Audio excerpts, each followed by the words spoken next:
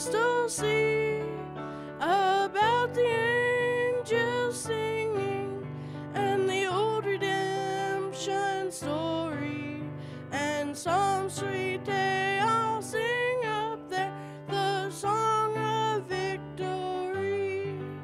Oh, victory in Jesus, my Savior forever. He sought me and bought me with his redeeming blood. He loved me ere I knew him, and all my love is to him. He plunged me to victory beneath the cleansing flood.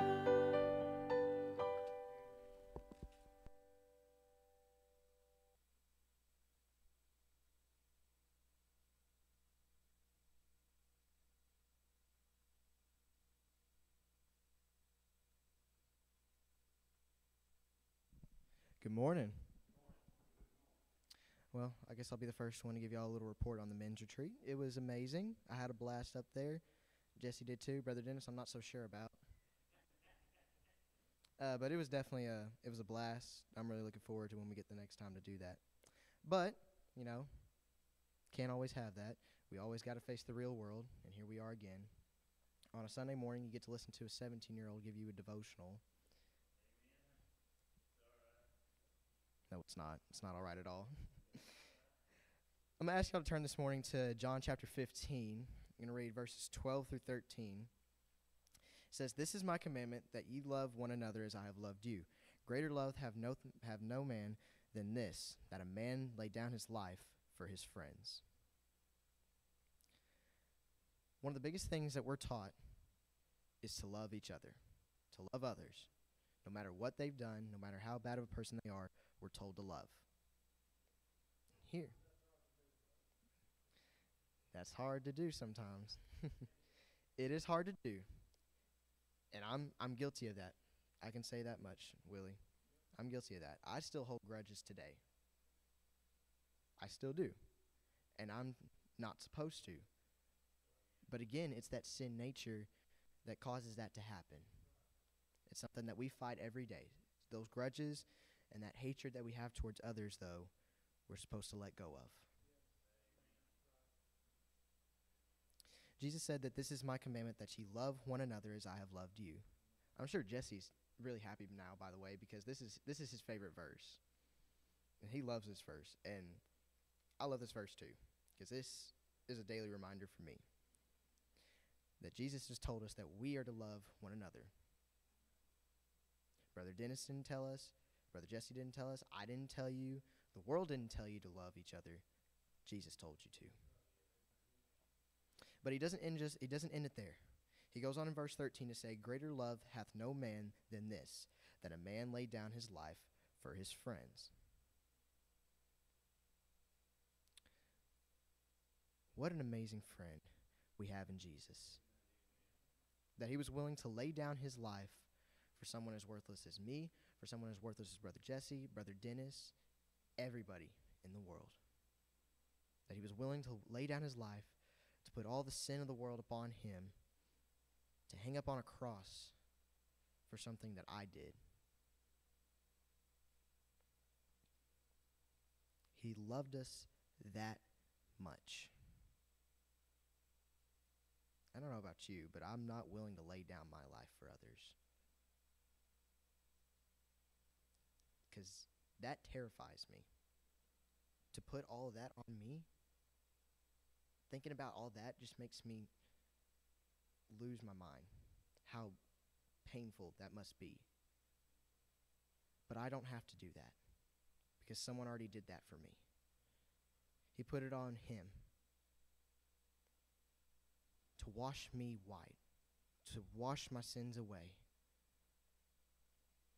to drench me in his love and everything like that. And now all I have to do is acknowledge him as my Savior, to let him have control in my life, just to give up a little bit, just so he can make it a little easier, so I could have a second chance with him, to be with him, to get to see him, to get to lift up his name in praise and worship for eternity. Love one another as I loved you. And again, like Willie said, that's hard to do. I fight it daily. I'm sure Jesse does as well. I'm sure Brother Dennis does. Willie, I'm sure you do it too. But at the end of the day, we're supposed to let go of those. That hatred, we're supposed to let go of and replace it with love. And while that may be hard, it's something that we're supposed to do.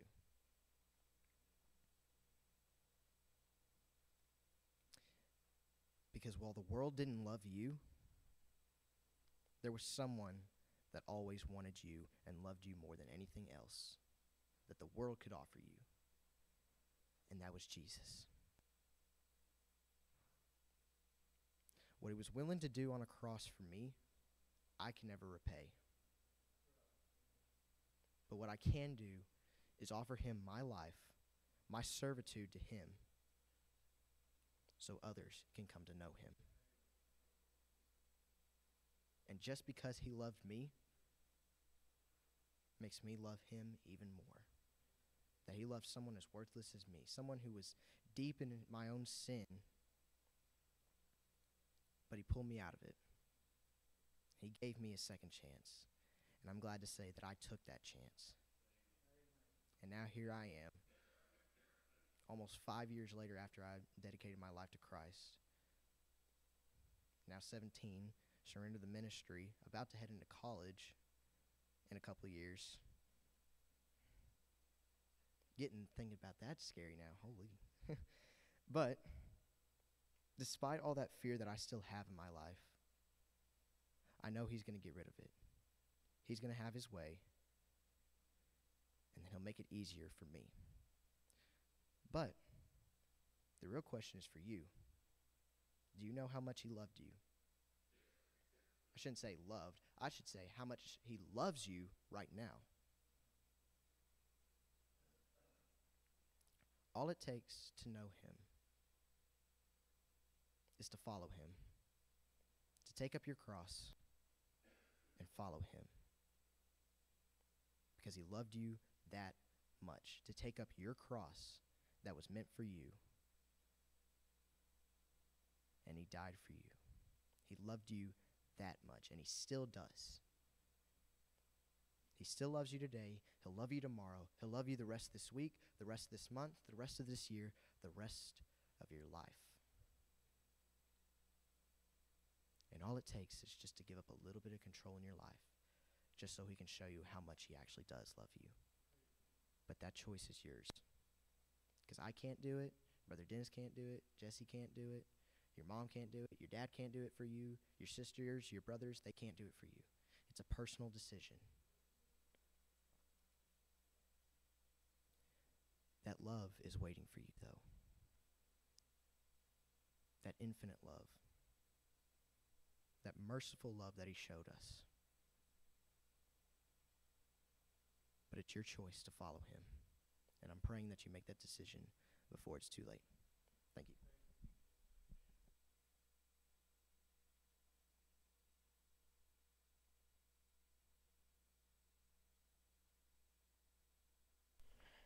Have we had any birthdays this past week?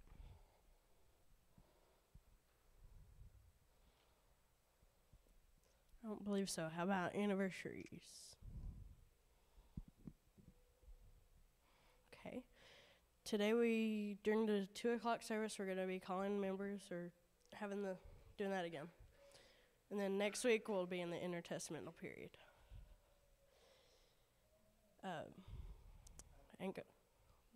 So this week during the 2 o'clock service, we're going to be going through the member roll. And then next week will be the intertestamental period. Oh, yeah. The introduction of New Testament. Sorry.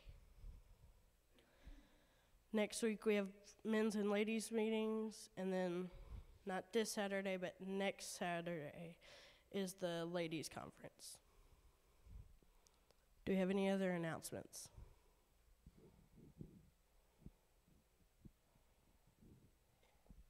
Do we have any prayer requests?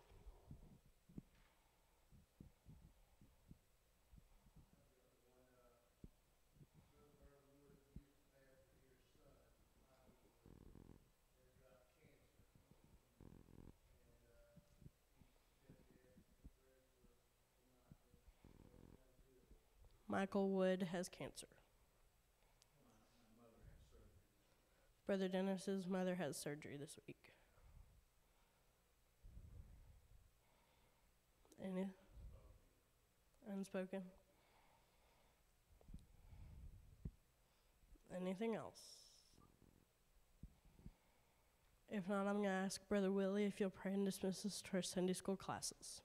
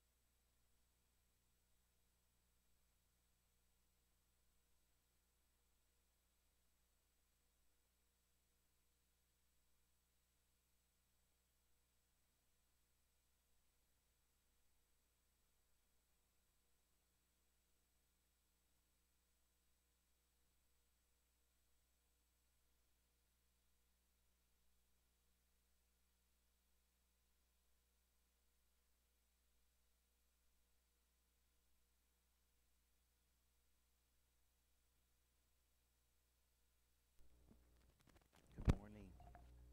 How are you? I'm sorry, I got my thing right here.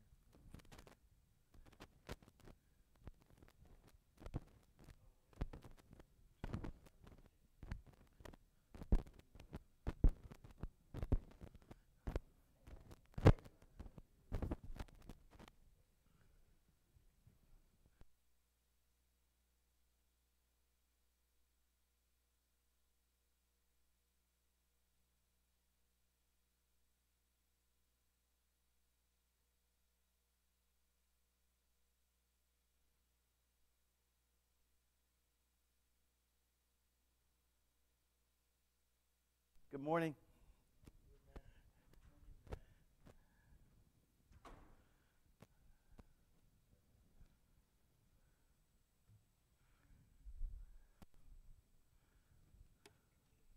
I'm happy to see you. Welcome to Bethel Missionary Baptist Church.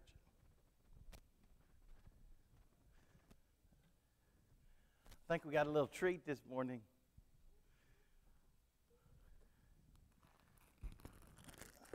Jerry is taking up did you already take up the offering? Are you done with the offering? I guess we need to get you a cross. Everybody needs one. And if there's some extra, will you do that? Thanks. Does anybody need one? Yeah, everybody gets one. Everybody gets one of these. There's enough for everybody. Just everybody gets one. It's part of the message.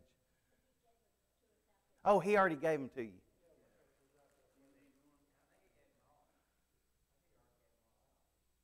So,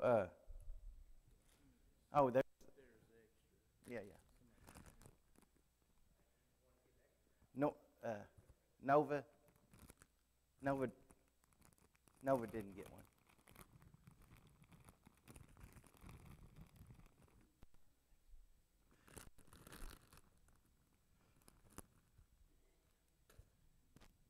Today's a brand new day. Aren't you glad His mercies are brand new? Welcome to Sunday school.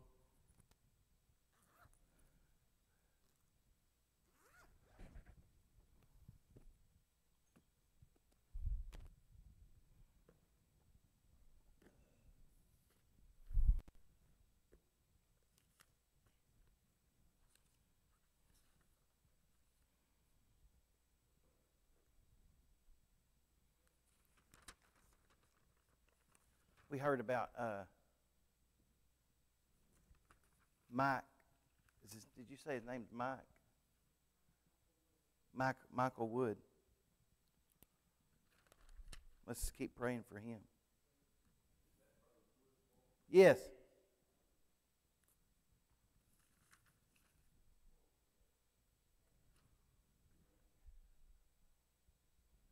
Cancer. Thanks, Jerry. And let's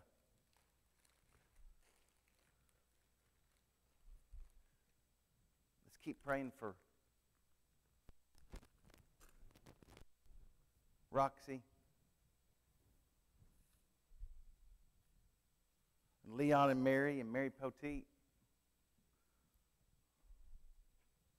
There was another. Oh yeah, brother Dennis's mother's having surgery.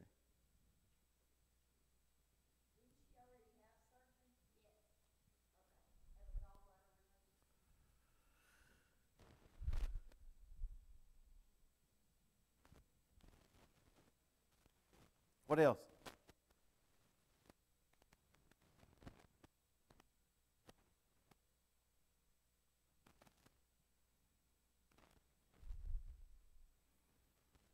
Pray for Ray and Gail.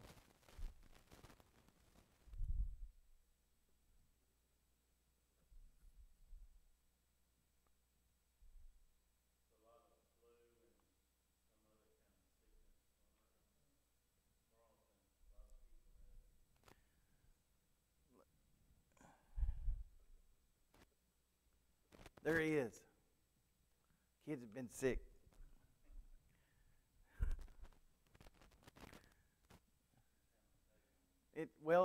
They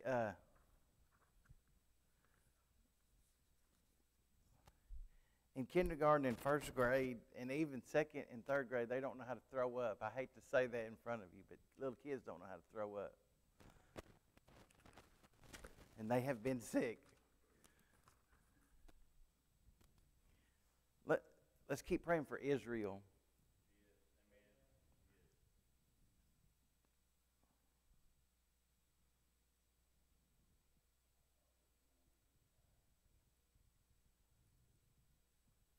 Brother Mike, will you pray for us?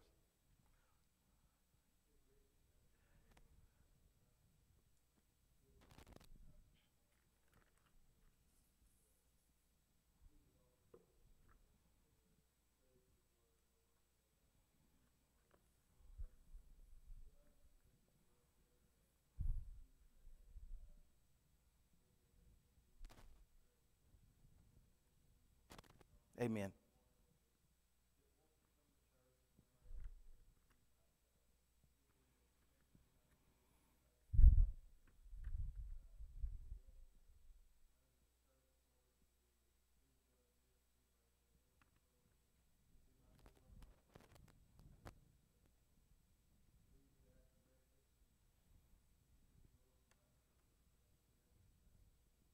Amen. Well, we're studying 1 Thessalonians. And Paul's written this letter to a young church that he had started, but he had to leave very quickly. And he didn't stay long at all. Remember, some evil men had got an angry mob after him, and he had to get out of town at night, probably to save his life. And so Paul wrote this letter. He wants to encourage them and to instruct them and even to commend them, because this church is doing very well. That's right. The Holy Spirit's with them. This church is doing very well. Look, they're growing and they're working for the Lord. Even though Paul just was there for a short time, this church is doing very well. And we talked about the reason, Brother Travis is right, the reason that they were doing so well, the Holy Spirit was with them and they were motivated by their love. They had a love for God.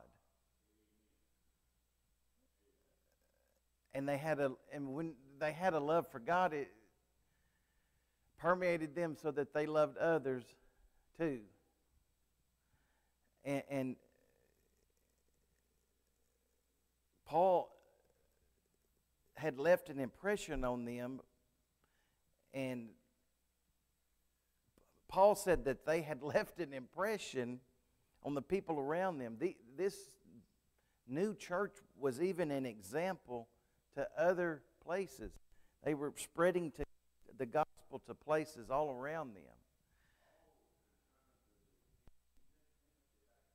Yeah, because he was afraid that something could have went wrong because he had to leave so quickly. But everything went right. And this young church, without much help from Paul and the other church leaders, were doing these things because they were letting the Holy Spirit work in their lives, and they loved God. They loved God. They knew that their only hope in salvation is Jesus Christ, and they knew that their only hope in serving Christ is through the Holy Spirit. And look, that's an encouragement to us, right? And so that brings us to this week's lesson. And we're on in chapter 2. I'm on page 47. And I love your comments, okay? Keep them coming. So, verse 1 says, "For yourselves, brethren," remember Paul's writing, "For yourselves, brethren, know our entrance in unto you, that it was not in vain." Okay, he's talking about himself. "But even after that we had suffered before and were shamefully entreated, as you know at Philippi, we were bold in our God to speak unto you the gospel of God with much contention." So remember, Paul was on a missionary journey, Paul and Silas. And then Timothy some. Verse 3, "For our exhortation was not of deceit, nor of uncleanness, nor in guile. But as we were allowed of God to be put in trust with the gospel, even so we speak, not as pleasing men, but God, which trieth our hearts. For neither at any time used we flattering words, as you know, nor a cloak of covetousness, God is witness. Nor of men sought we glory, neither of you, nor yet of others, when we might have been burdensome as the apostles of Christ." Boy, Paul writes, if you know about English, he writes with prepositional phrases, okay? He just writes prepositional phrases over and over and over again. But let's see if we can break this down, okay? Paul's hard to read, right? Because we don't talk like that. We don't talk with all those prepositional phrases. So it's getting close to summertime, right? Do you ever get those emails or those phone calls or those invitations for these vacation packages? Look, you can get 3 days and 2 nights, and it's free or it's really cheap. And all you have to do is go to that 90-minute presentation. Have you ever got a message like that? You can come here, sometimes it's Branson, sometimes somewhere else. And all you have to do is that 90-minute. Have you ever been to one? I have. I've been there too. And look, that 90 minutes turns into about 2 hours or 3 hours. That 90 minutes does. And look, that whole time. And look, if I'm not against them, okay? I'm not trying to knock them because some people do enjoy that. But that whole time that you're there, okay, they're trying to sell you something, right? That whole time, they're trying to sell you something. And look, they make you feel like if you don't buy this, you just the dumbest person that there is. And they can't understand why you don't just give them your checkbook right now. okay? Your debit card nowadays. And then if you after the 2 hours is up and you're saying, look, time's up, they get so mad at you. They get so mad at you like you've done something against them, okay? So look, that whole deal, they had a motive, right? They had a motive behind all of that, right? Yeah, money, that's right. Their whole motive was to get you to invest, right? From the moment that you accepted that email or that phone call, their motive was to get you to invest. Paul, in this very difficult passage, is saying we didn't have those bad motives. Our motives were pure. Okay? And let's see if we can figure out Paul's motives. Paul didn't try to flatter them. Okay? Sometimes, they flatter us, right? When I went to that presentation, that 90-minute, I had a Christian shirt on, so they were ready to talk to me about Christian. They said Jesus would even take a vacation. I thought, boy, y'all don't know Jesus. He didn't never take no vacation. But Paul didn't try to flatter these folks. He didn't try to manipulate them. He didn't try to deceive them. Okay? That's what he's saying in all those prepositions. He didn't flatter them. He didn't manipulate them. He didn't deceive them. But by the power of God, Paul says, he boldly spoke the truth, and it's the truth that does not change. He didn't come with flattering words trying to please men. And he uses the phrase cloak of covetousness. He didn't use a cloak of covetousness. And a cloak of covetousness, it's an underhanded way of getting financial means. What Brother Travis said, it's about money. So what Paul is saying, I didn't come in there with a cloak of covetousness, or I didn't come in there scheming to make money. Church people wouldn't do that, would they? So Paul said we didn't do that. We didn't come in to you scheming to make money with this hidden, with something hidden, a hidden fine print, right? We know the word fine print. Paul said we didn't do that. Paul said we didn't even come. If you look at verse 6, as the apostles of Christ, Paul says we didn't even come with the authority of an apostle. Was Paul an apostle? Did he have authority? He had authority that was given to him from God. Okay?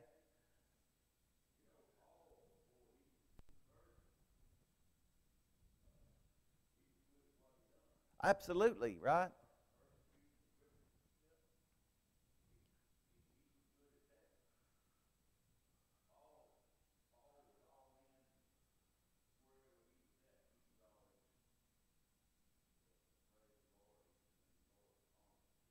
Yes.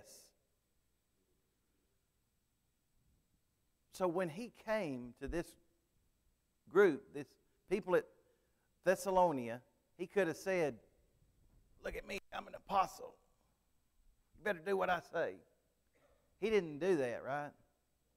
He came in a very humble way, right? He said he didn't even come with the authority of an apostle, but Paul came preaching the gospel, and Paul had one motivation, and that's to please God. That was his motivation, right? Paul's motivation, I'm going to come and preach to these people because my motivation is to please God. That's what Brother Travis is trying to say. had the word that they use is zeal, right? Paul had a zeal that he wanted to please God. Much like he had a zeal before he was saved. When he got saved, he had just as much zeal to please God. Because he loved God.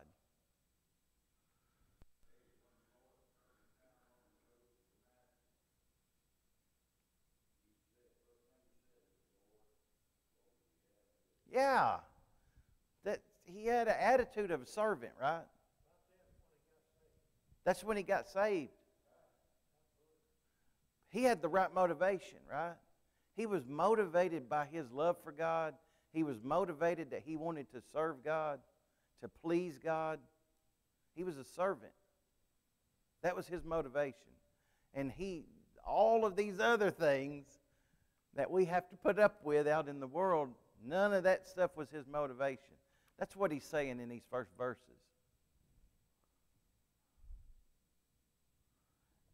And this writer says we can take this chapter, and it can really teach us about pastors, preachers. This writer says there's a number of reasons someone might decide to become a pastor. An easy job. Some people would say that. Being a pastor is an easy job. There's a pastor's wife. We might better ask her first. Somebody might become a pastor for the prestige. Being a pastor, they might think it's a prestigious job. She's not agreeing with anything I'm saying. She can't hear me. Oh, she forgot her hearing aid. Boy, I can say a lot about Betty now, can't I? She can't hear me what I'm saying. She can't hear what I'm saying. You know, I'm being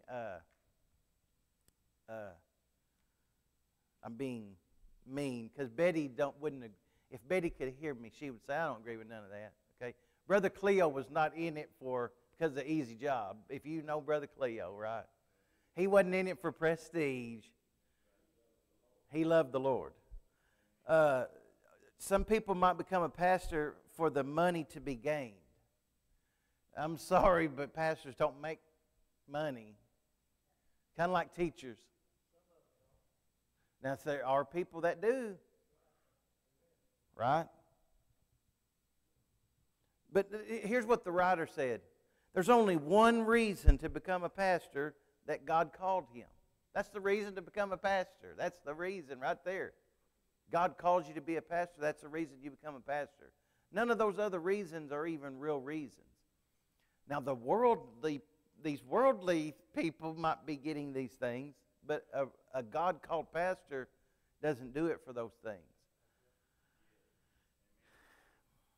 A pastor is a position of ministry, just as Paul ministered.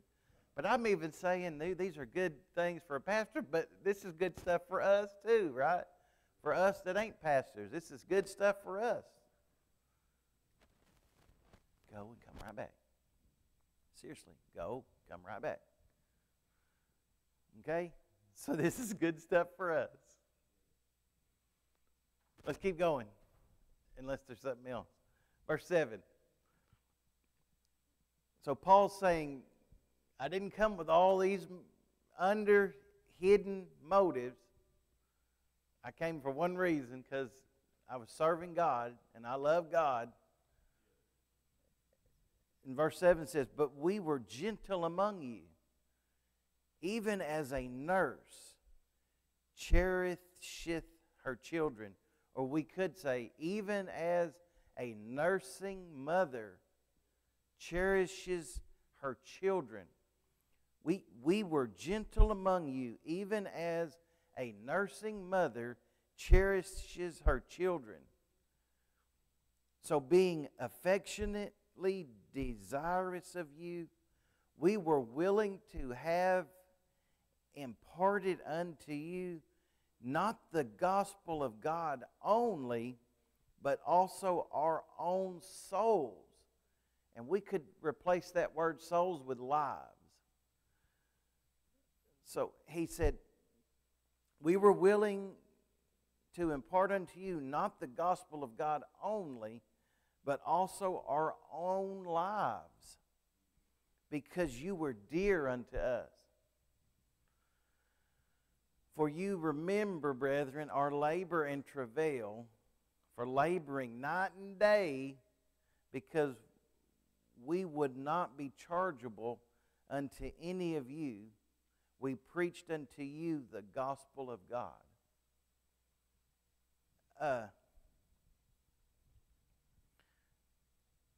This writer says, it takes a love for others to minister effectively. If we want to minister effectively, like a pastor or even us, it takes a love for others. And some people are difficult to love.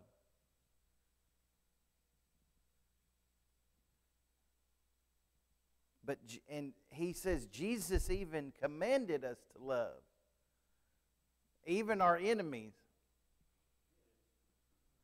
So let me ask you, if it takes this love to minister, how do we love others? How do we love others so much that we share the gospel with them? And even like Paul said, we not only share the gospel with them, we share our lives with them. How do we love people like that? Especially if we don't even like them that much. Norma said, this comes from God. Would you say that our love for God would keep us motivated? So, who's telling us to love? God is, right? And if we love God, then that's the motivation for us to love others, right?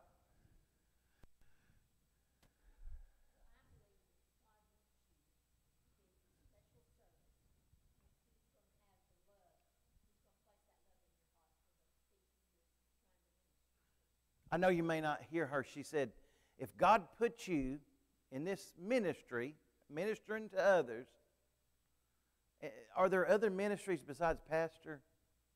Sure, absolutely. We could even say that we all have a ministry, right? When we walk out of here, we all got a ministry somewhere, right?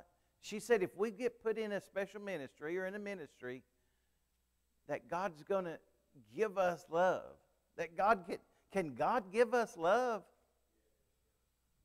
He's got so much, it's just running out of him, right? He's got so much love, it's running out of him, right? And when we stop loving ourselves and we start loving him, that's when we can love other people, right? It takes the love of God, right? Is that agape love? That's that agape love, right? That's that supernatural love. Godly love.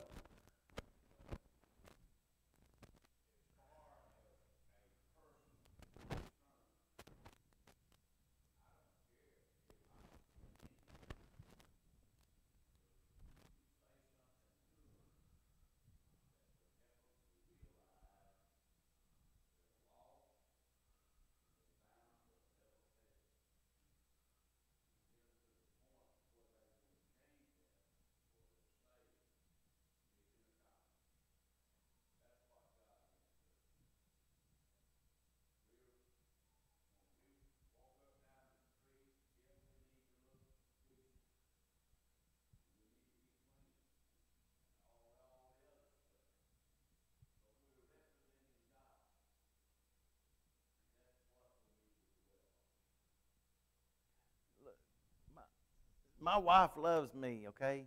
But nobody loved me like my mom, right? Can you remember? Nobody loved me like my mom. And look, Paul said, we loved y'all like a mom loves their kid. Nobody loved me like my mom. And That kind of a love comes from God. Right? And when we love God, that can keep us motivated to love others. And that's what Brother Travis is saying. We love them so much that we're going to take time to share the gospel with them. Even though it's scary and it's hard. But we love God so much that we're going to take time and share gospel with the other people. Right? Look, here's what this writer says. God's going to bless that, right? Because it's God that's telling us to do that, right? Here's what this writer said. When we love others, he says, with grace, our words are with grace seasoned with salt. And what that means is we're supposed to edify. We're supposed to build others up, not tear people down. It's easy to tear somebody down. It's hard to build somebody up. But that's what we're supposed to do. We're supposed to build people up. We're supposed to be comforting in our correcting and reassuring in our rebuke. Like Paul was, right? He said, but we were gentle among you. He could have come in there. He could have said, I'm an apostle, and you guys are a bunch of worthless, idol-worshiping sinners. I don't even really have time to be here. I'm leaving. I'm much higher than you. But he didn't say that. He loved them like a mom loves their kid, and he treated them with gentleness, right? He didn't change his message, right? He still preached that we're sinners saved by grace, right? But he had that message was seasoned with gentleness.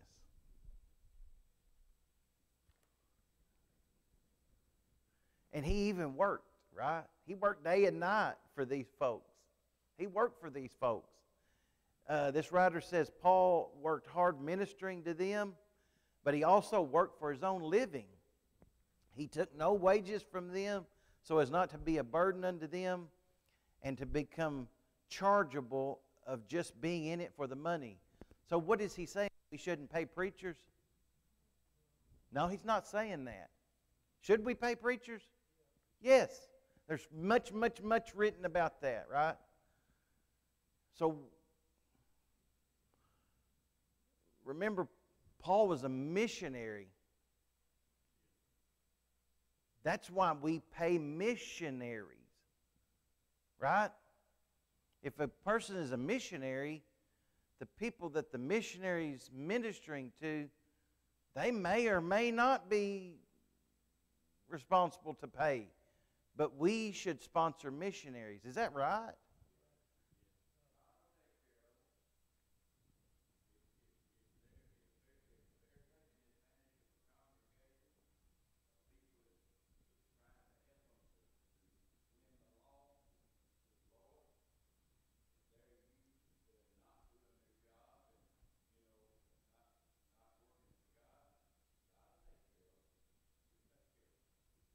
So, Paul said, I didn't take any money from you because he was there as a missionary. Now, if these folks call a pastor, they should start paying that pastor, right? Providing for that pastor. Make sense?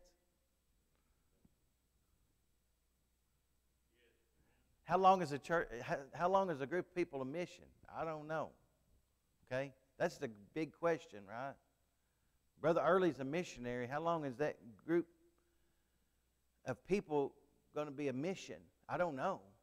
But I know that he started a church in one city, and they called a pastor, and we're not paying that guy, right? They're paying him, and he's moved on to another group of people. And if he leaves them and they call a pastor, they need to pay him. But Brother Erley's that's the way missions work, right? And that's what Paul said, right? We didn't make this stuff up, right? Paul said that, right?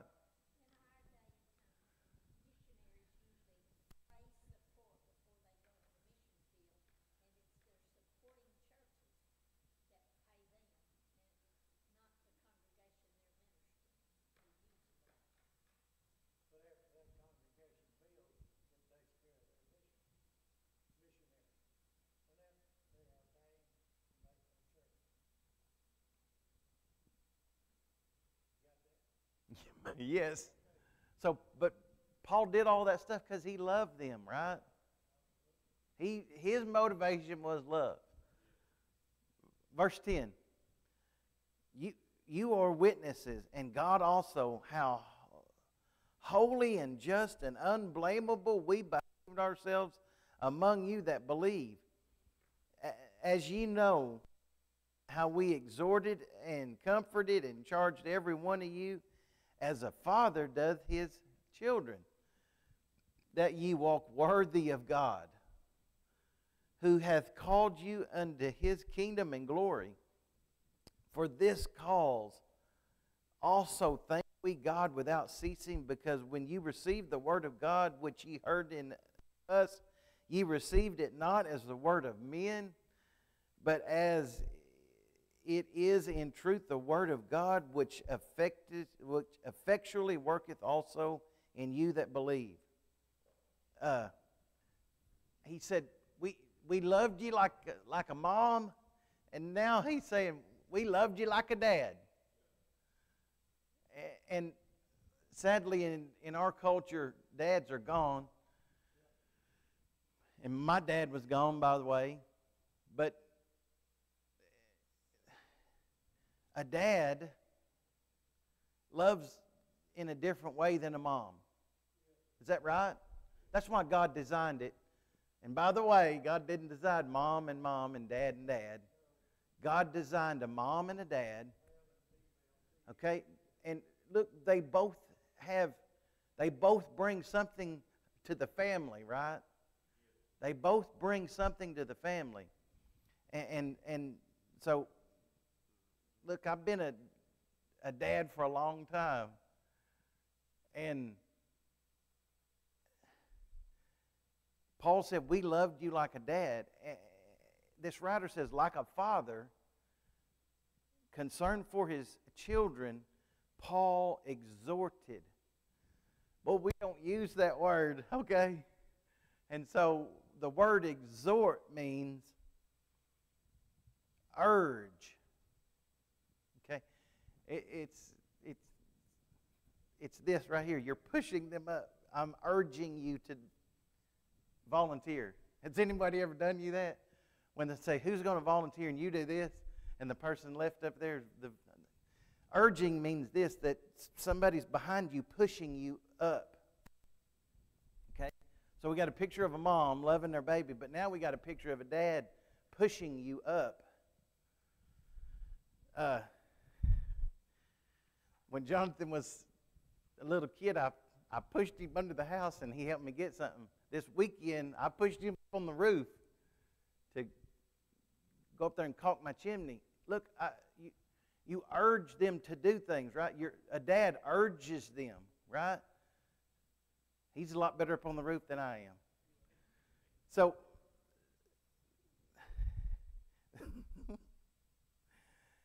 he urged them to walk worthy of God. And look, real fast, here's what David Jeremiah said. We have the righteousness of Christ, right? When we got saved, we were justified. We were justified, okay? So when God sees us, He sees the righteousness of His Son. That's positional justification. Practical justification is, I'm going to try to live my life to match what my position is. And Paul is urging them, he's exhorting them to live their life in such a way that matches who they really are positionally.